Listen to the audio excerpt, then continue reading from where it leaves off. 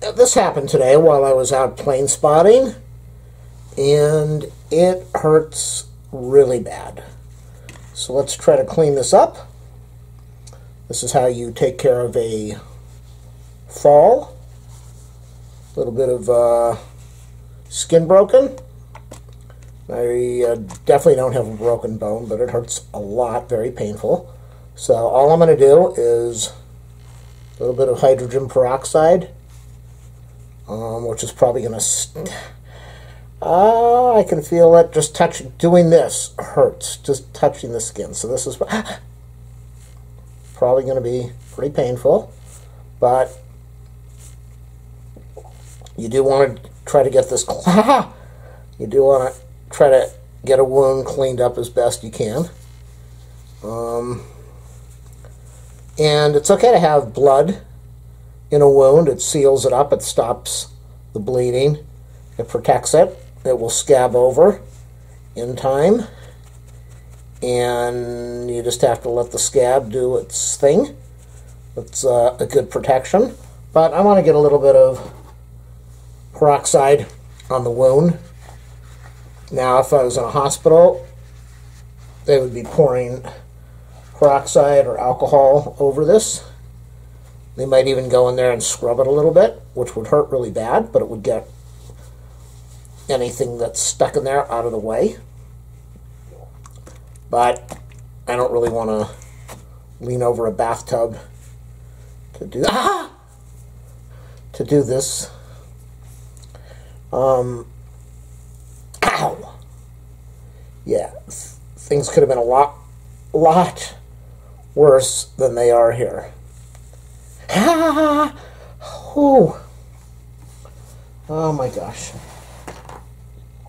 Oh my goodness. Just the pain is absolutely incredible. Because I went right down on a metal grate that just dug in. And I'm lucky I didn't break my wrist and my hand or my fingers or slam my head. Okay. Ow! The bone is very sore. Very sore. Okay, so I'm going to try to clean this up. But if you get something like this, you really want to try to pour the liquid over as best as possible.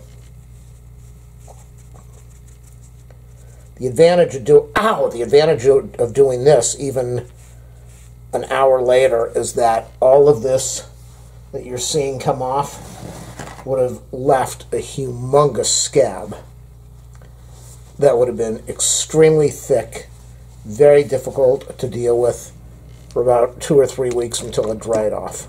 So I'm removing a lot of that. I'm going to try to get in there now and open this up a little bit. Scrubbing a little, and that's how you take care of a wound. Ow!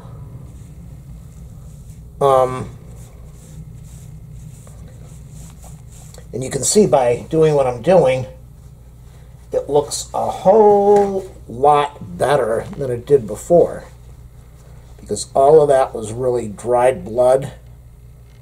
What I'd love to do over here, and what I'm going to do over here, is get out the pet scissors.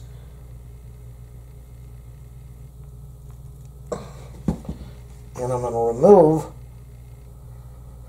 all the hair around the wound, because that is going to cause a lot of problems later when everything starts to heal up.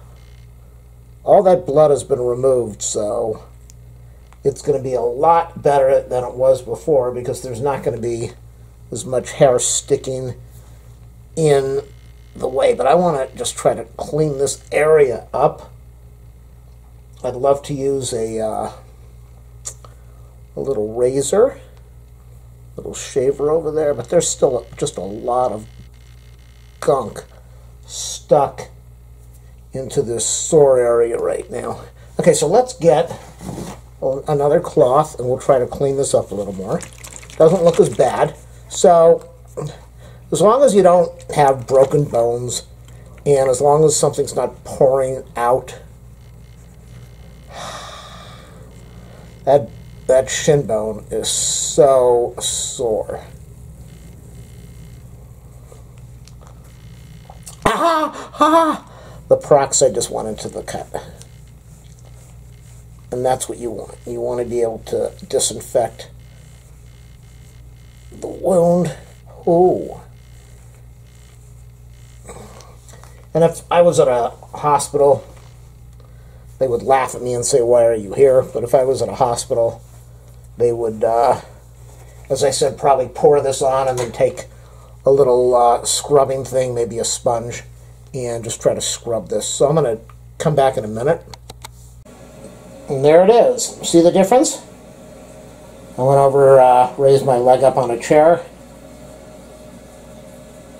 got the cloth, covered it with the hydrogen peroxide, and scrubbed it really clean. It's hurting really bad. It hurts a lot. It's probably going to hurt a lot for, well, you can see it's all bruised all over here. Oh! Whew! Right over here. That bone. So I'm extremely lucky. That is how you clean a wound. To try to get the blood off of it and protect yourself from infection. And remove, you want to do that to remove it, whatever cloth, if you were wearing pants and some of the cloth got stuck in the wound, or if you had on a shirt, or if you were on the ground and got dirt in there, you want to clean it out. You want to get it as clean as you can, antiseptic, hydrogen peroxide, alcohol, isopropyl, whatever you need to do. Get it all cleaned up, bandage it if you need to, gauze it if you need to.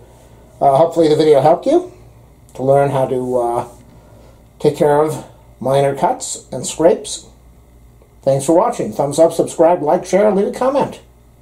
Donation link in the video description.